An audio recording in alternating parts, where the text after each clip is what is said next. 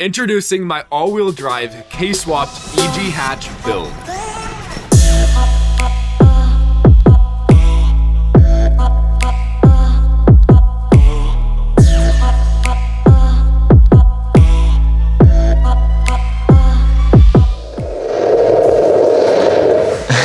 Alright boys, welcome back to the channel. In today's episode, we need to finally start our work on the paint prep on the exterior of the car. In the previous videos, you guys have seen us working on the interior. We got all of the sound deadening removed and sanded down, but now it is time to do the drooling exterior. We have a lot of body work we needed to do, as the previous owner already did it, but it was done improperly, so we need to go through and redo the entire exterior of this car. But this is where things start to get a little tricky, especially when I have no idea what I'm doing. The interior is one thing. We just sanded practically everything. There's no body work that needed to get done on the interior.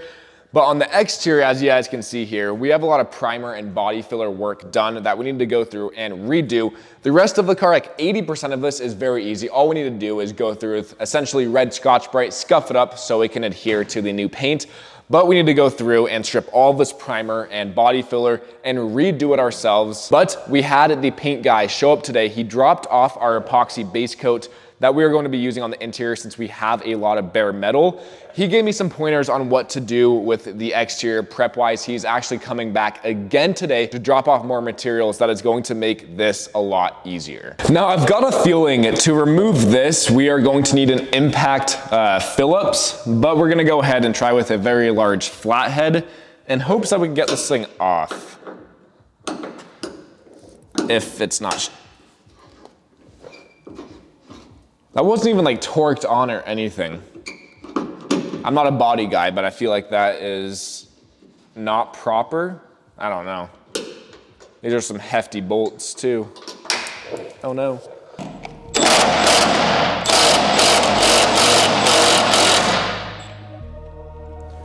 Those ones were torqued on.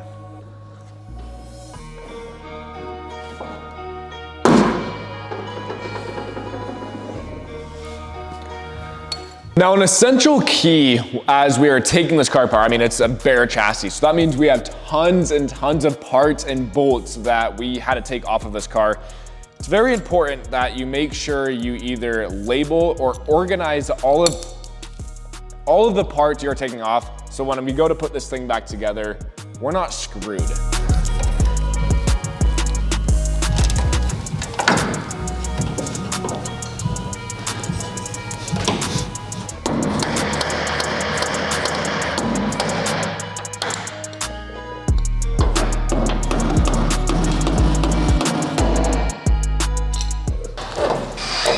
Well, looky here. We got the assistants and the coffee. We just had a buddy show up and he brought me a nice coffee. Which one's mine? This one? Fuck yeah. Anyway, this is my good buddy. He actually volunteered to come give me a hand sanding today, as we have a lot to cover. What's your initial reaction though? It's a whole lot of nothing. I mean, it's cool though. It's pretty light. It's super light. Do you think I'll be able to put it back together? I think you can do it. Lift it up. Guys, this car is so light. I thought about buying scales to put under the car to see how much this thing weighs. And you can do it with one hand. But I mean, he is effortlessly lifting this thing. So like, I want to buy a scale and see. No, you and I can, 100%. If you want, later on, we can try to carry this around. But yes, he came to give us a hand sanding. I just went ahead and got all of the hinges and latches removed. I'm gonna go through and move all the plastic pieces, but that's pretty straightforward. We're gonna go ahead and just tackle the whole car with some red Scotch-Brite first. And then we have, later on in the day, we have some grit, or some sandpaper, some 80 grit and 180 to tackle where all of the primer and body work was done. And we just had our epoxy primer show up on the inside. Another receipt to add it to our stockpile of the bill is $153 for this, but he says I can do many cars with this quart, which doesn't seem like it, but I guess the stuff goes a long way. All right, well, we got everything removed on the car, all the hinges and whatnot. So we're gonna go ahead and get this car up on jack stands. Alex is gonna go ahead and lift up the whole chassis while I go under and put the jack stands. It's just very wobbly how it is right now, and I don't want this thing to break either off the dollies or just make it difficult to sand. Oh, it's hitting the bottom. Is that as high up as you can go? Okay. This is so sketchy. Yeah. It's a little heavier. More. Okay, you're gonna drop. But it's not that bad. Wasn't bad at all. Now that we have this thing stabilized, we're gonna go through with some red Scotch-Brite and hit absolutely every nook and cranny on this exterior. We're gonna go ahead and leave all the primered and bodyworked parts till later. They said they're gonna try to drop off all of the sandpaper and stuff that I need. So in the meantime, we're gonna hit absolutely everything else on here.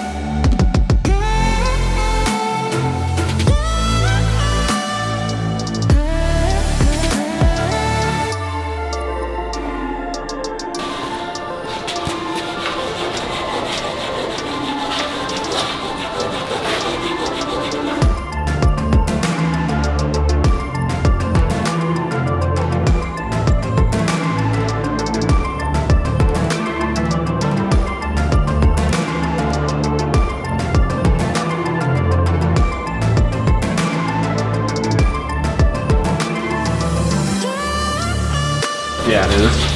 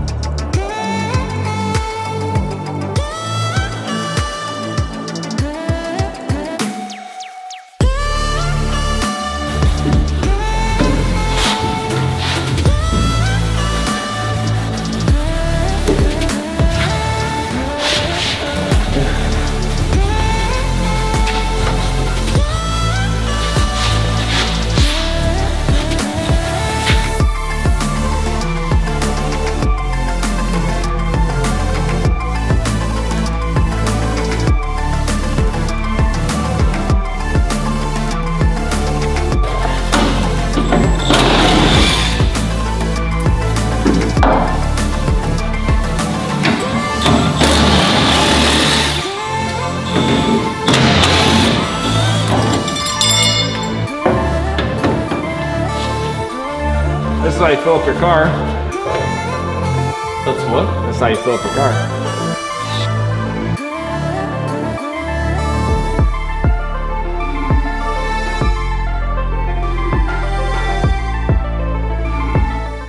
Had to pay a quick little invoice there. I was hoping that they were gonna be able to bring the sandpaper for the long block that I need to do the primer on the exterior of the car and body filler stuff.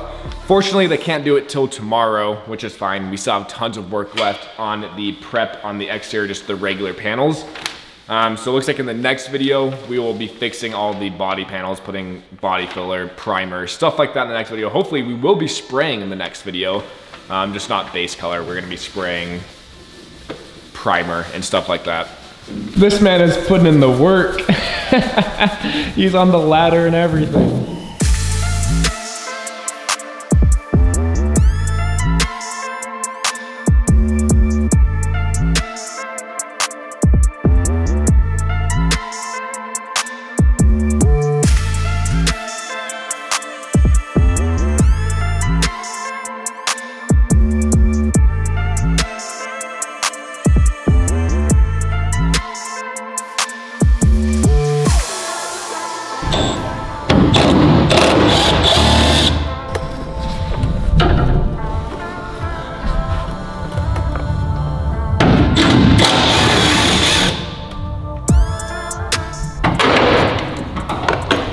go, baby.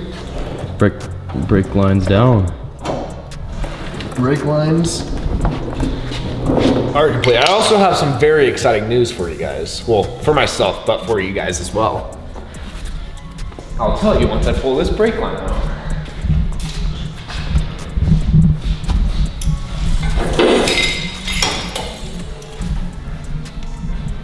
Damn. Anyway, the exciting news, as you guys know, I don't film a whole lot under the cars because it's really difficult. I have Alec here right now, so it's making life a little bit easier, but I have bought and purchased a lift that is in transit for the shop. I told you guys I bought a lift like many months ago, which I did, I wasn't lying. I canceled the lift because I kind of needed the money. But now I bought the lift, I'm not canceling it, and in like hopefully a week here, we'll have a lift. So when we start doing like the all-wheel drive stuff, really anything on this car, we're gonna be able to have it nice up in the air, all nice, and I'll be able to record. It's just gonna make working on these cars so much easier. Plus I can fit another car in the shop.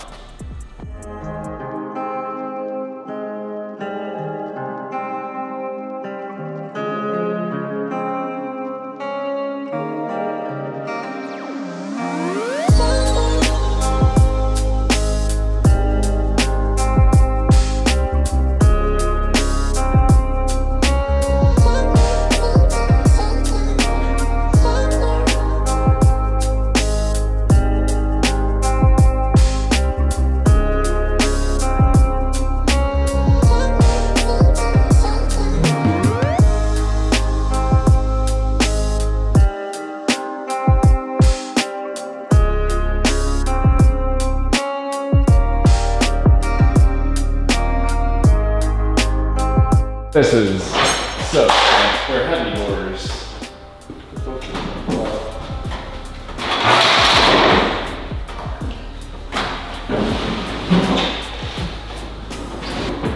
Do you want to just set it down on that and I'll hop down one level and make sure that it's Yeah, and then hop down here.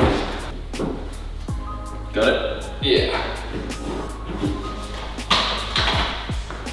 God, that's sketchy. That's so sketchy. These doors are fucking huge.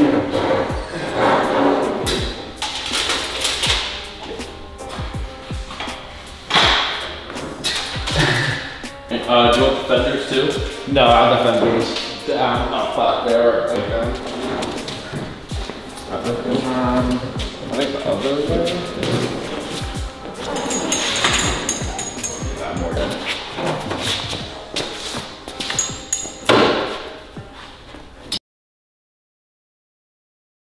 Speculated fraud charge actually attempted is down in Atlanta for $432. Now this was an attempt as we did not approve of it. Is this something that you would like for us to clear so you can reattempt this transaction, or is this speculated fraud? That was not my transaction.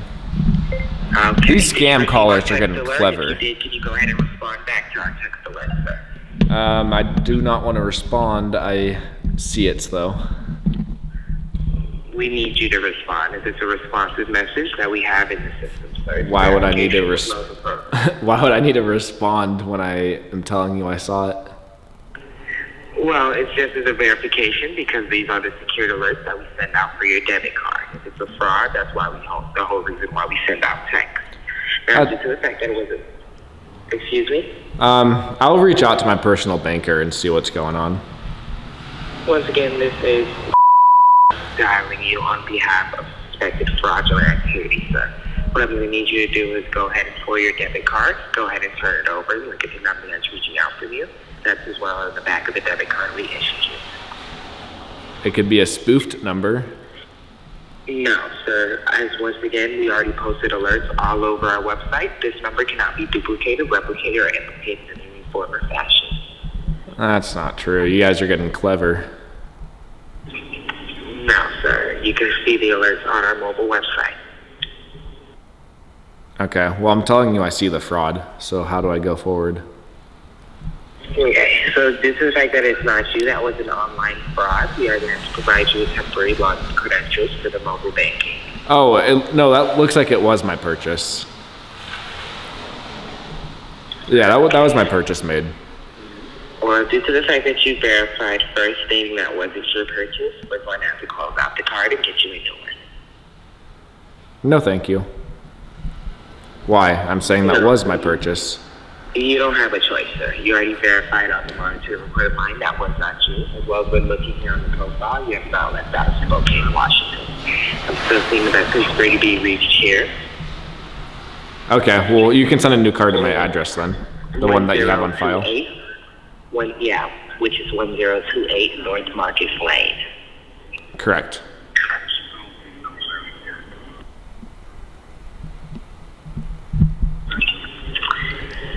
Now, close the debit card out and you verify where we're reaching out from you here, sir. What's that? Verify the debit. It cut to music. Excuse me? When you were talking, it cut to like music. I couldn't hear what you just said. Oh, yes, because I accidentally placed you on a hold. I'm going to need you to turn your card over. Look on the back, you're going to see that 1-800. Yeah, no, I see. It's the same number. Okay. So now what I'm going to need you to do here is go ahead and log on to that mobile banking. Make sure that $432 charge is not deducted, as well as you're not seeing any other fraud on the account. Okay. Do that now, sir. I don't have access to that app on my phone. I need a computer. Okay, well then go get a computer. Now. Go get a computer now. I'm like 40 minutes away from my house. Okay, sir. Are you aware that there's fraud currently going on? Sure, there's always fraud. What do you mean by there's always fraud? I'm telling you that wasn't my, I told you that was my purchase. Okay, I just so what I'm mistaked. going to do here, you're going to be under investigation. This call is monitored and recorded. We will be sending this to the local authorities as well. Okay, that's fine. We're not going to allow fraud on behalf of, especially with your snitty remarks stating that there's always fraud. So if we do find out that you are actually trying to defraud us and you're calling and picking up the call, I'm saying it was my like purchase. It's not you. No. Listen. Please listen while I'm speaking. Thank you. Once we find out and find who the perpetrators are, I hope you know that it will be an extraction, as well it will be a civil lawsuit going on. So you will get detained and perpetrated and charged as a perpetrator if we find out you are to bottom to blame for this, okay? That's okay. I can get good lawyers. Okay, I didn't ask what you have. Just know that you will not win against the financial institution, okay, smart ass? Why are you getting mad? My normal banker doesn't yell at me. I don't care about your normal banker. This is a fraud provisioning system, and you're not verifying yourself. So as a safety precaution on behalf of we do have to verify. And as well as I will be looking into your personal banker because there's actually an internal investigation going on in Spokane, Washington. So make sure that that personal banker that you're riding so high is not the person defrauding you. Well, that is good because he is not in the Spokane, Washington branch. Okay, well, I didn't fucking ask you, bitch ass boy. So have a good one. And yeah. You too, Make scammer. sure you're not the bottom to blame, okay, fucker? Okay, scammer. You have a good night. Okay, fucking small fuck. Dude, they're getting clever with their scam calls. But this already happened to be like a week ago. Damn. That employee got really mad at me. I might want to switch banks. What was that ending though? Fuck you, small person, or something like that.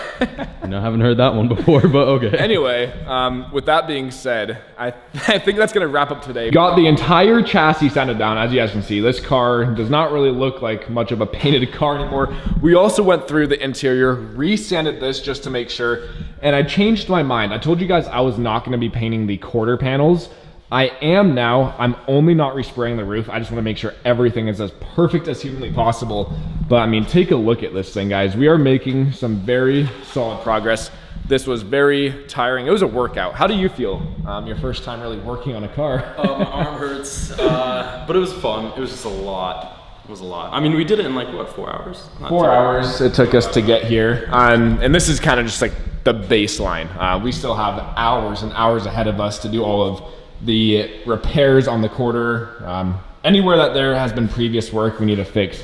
And these doors have quite a bit as well, but we're gonna tackle this tomorrow in the next video when they deliver my products, and we should be making some very, very quick and solid progress here. We even started prepping out the engine bay, even though we do have to still wait to get the frame corrected. But with that being said, that is going to wrap up today's video. Thank you guys so much for watching. My arm is killing me holding this camera right now. It is quite literally a workout to sand this car. We're both dying here. But with that being said, thank you guys so much for watching, and I'll see you guys in the next one.